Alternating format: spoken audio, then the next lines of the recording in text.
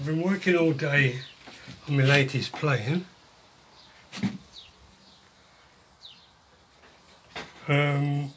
Grinding and filing all the peening I did. So that's that. I'm going to infill it with lignum. And this is a piece of lignum. It's just been sent to me. And this is one of my planes I have in the shed, because it's not that brilliant, but I'll show you. This is my Stanley I use all the while, and my Norris, and it's obviously got to shorten that before it'll do anything. This is my Norris I've just got out.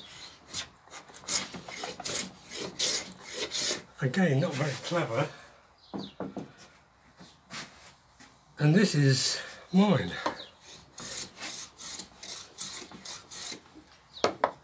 And this is one I've finished about a week ago.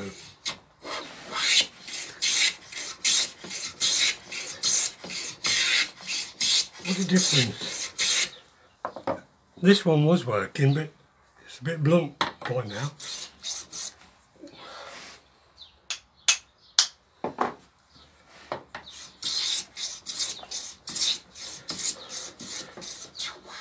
But these low angle blades in mitre planes, they do work well on tough timber.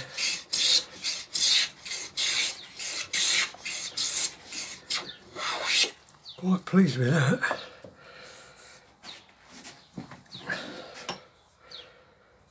Nice piece of lignum. Toby, down south, he's bought one of my planes. He bought two actually, and he wanted lignum infills, which I've done now, and he sent me a bit of lignum. I wanted 5/8 by 5/8 square, and he sent me a block. And this is just part of the offcut.